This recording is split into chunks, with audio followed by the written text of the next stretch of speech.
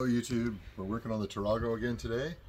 We're going to be doing rear brakes. Today I'm using Bendix brakes.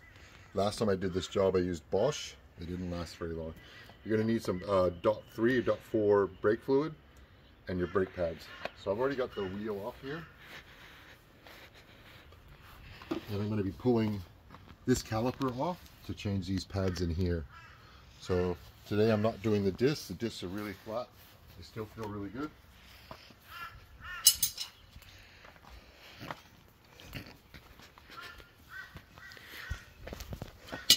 So on the back here, there's two 14mm headed bolts. I'm going to take these off.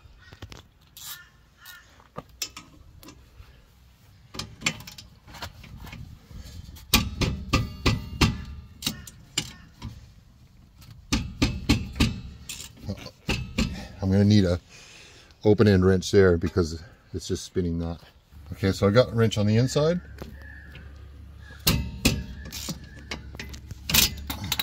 And then I'm going to loosen that bolt up and take it out. I'm going to do the same on the bottom.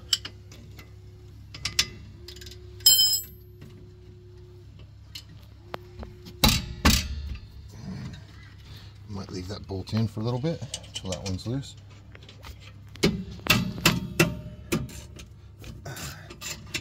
Loosen that one up too. Now's a good time to check your shock absorbers, make sure there's no oil leaking. They're pretty good. Check your suspension, check your rubber bushings. Take the caliper off. Do not let it hang from this hose or it will damage that hose. Okay, now I'm going to take the brake pads out. You can see how much is left. And this is the squeaking noise that you're going to be hearing, is that little blade right there rubbing on the back of the disc. So every time you push the brakes in, it's going to hit that and it's going to make that squeaking noise. So I'm going to take my new pads.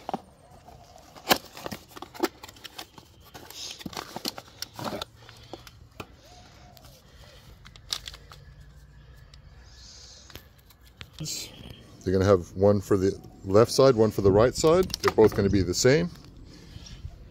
But you're going to have one with this blade on it that's going to make the squeaking sound when you get down low on your pads. That one's going to go in the back.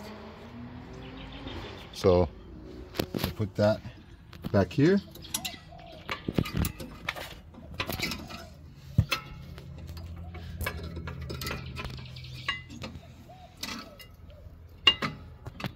Put it in.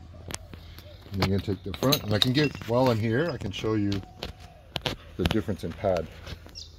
So you can see how much bigger the pad is when it's new. And take this one, I'm going to put this one in here. And just push it up against the disc like that. Now, because there's so much extra pad there, we're going to have to push this piston back in. So make sure before you do that, I'll come up front and I'll show you. Come up front to the motor.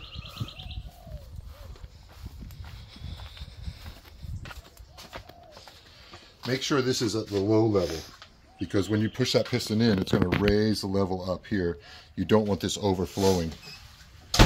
So I'll go back and I'll push this piston in.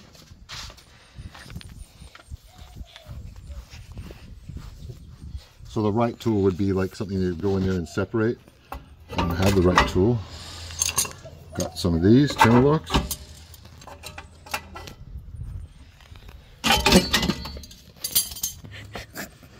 And I'm going to push it in. You can see it going in? Yeah. Push it all the way in. That should be good.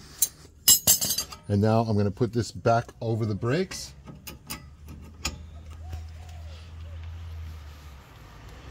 And if these don't move right here, these spindles, you should grease them up again. Remove them and grease them up. These ones we just greased up. So they're okay. Put your bolts back in.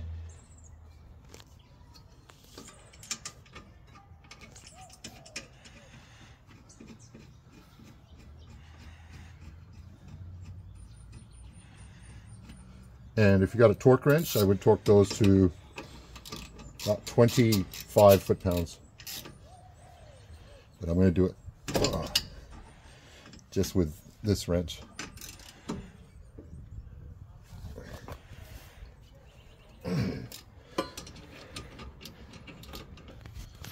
Always check and make sure it spins free. And not only that, before you go for a drive, pump the pedal. Pump the pedal up, and then we're going to fill up that reservoir with the brake fluid. Okay, so I'll move all this stuff out of the way.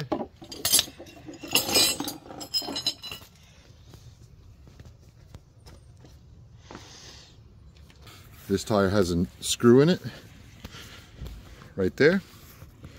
So this tire needs to be fixed, but we're not going to do that today.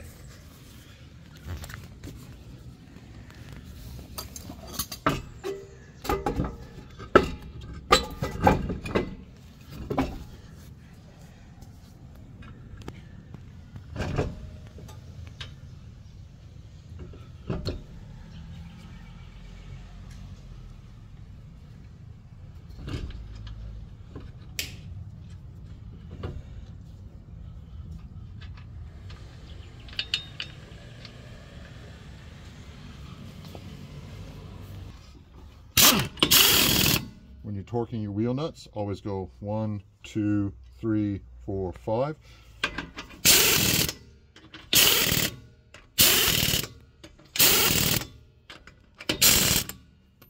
And then take an inch and torque that to 80 foot-pounds.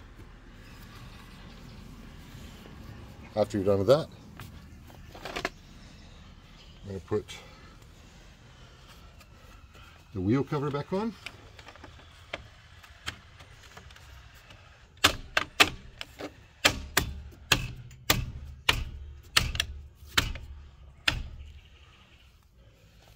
Then come back up here.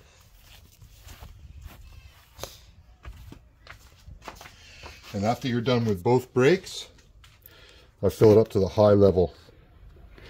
So after you'd filled it up to the high level, put the cap back on, pump up your brakes, check the level again.